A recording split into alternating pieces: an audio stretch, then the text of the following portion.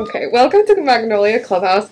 I'm Kanya. I'm a bioethicist student completing a rotation here today, and I'm here with EMS Cadets. Do you guys want to introduce yourselves? I'm Nick. I'm Joe. I'm Brittany. I'm Jahira. Okay, and then what brings you to the clubhouse today?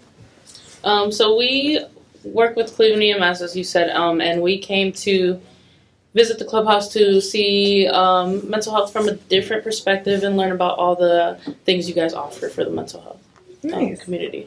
And anyone else want to share?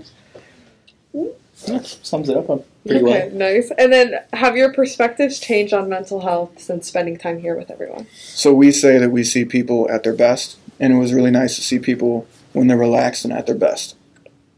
And then for you? Sums it up pretty well. I concur. Okay. Agreed. And then what are your thoughts about Magnolia Clubhouse, and like what was your favorite thing that you did today? I feel like it's really good for the community, having people come together in a safe, relaxing place. And everything's been really great. All the activities they've been having us do and all the meetings. Mm-hmm. I think my favorite thing was when we were in data entry, I was actually working with a member, and we were just, crunching numbers together. And it's nice to see someone who you would think typically if they were out in the real world, they've considered useless because that's how society sees them sometimes. And they're actually a valuable asset to the community. My favorite part was working in the cafe, just how open and friendly everyone was, and everyone was willing to talk to me, ask me questions, and answer my questions. Mm-hmm. Definitely. Yeah.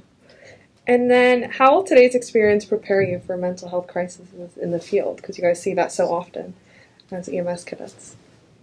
Well, like Nick was saying, it's just nice to be on the other end of the mental illness spectrum where you get to see people just being productive and at their best versus when you're out in the field and, they're in the middle of a crisis, they're at their worst. And it definitely prepares us because a lot of people come from different backgrounds and they all react differently to certain situations and certain triggers. But I think this is just beneficial for everyone because you can see how everyday skills in life just play a big role in how they interact with each other.